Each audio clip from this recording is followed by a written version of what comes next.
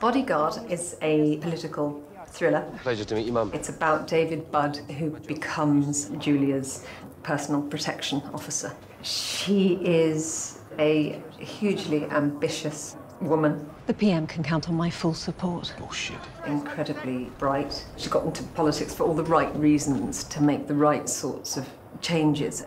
She's strong, but she's also sort of flawed, been kind of damaged. She's divorced, vulnerable.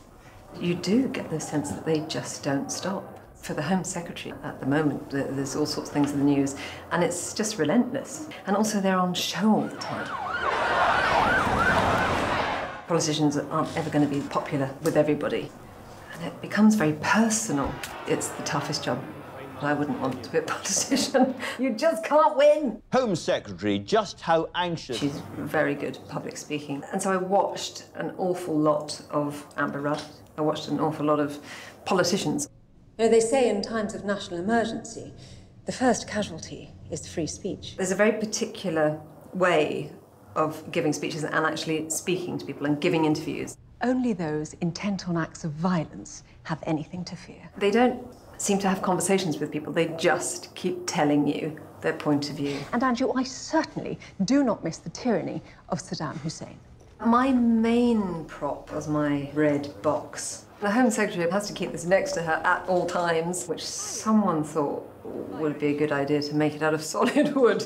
So I spend a lot of time going, so pick it up and put it down. So you also have your handbag and other things with folders in them, so I was like that by the end of it. Quite a funny moment for me when I realised I'd worked with Richard when he was a child. He's brilliant at his job, he takes it very seriously, but at the same time, we had a laugh.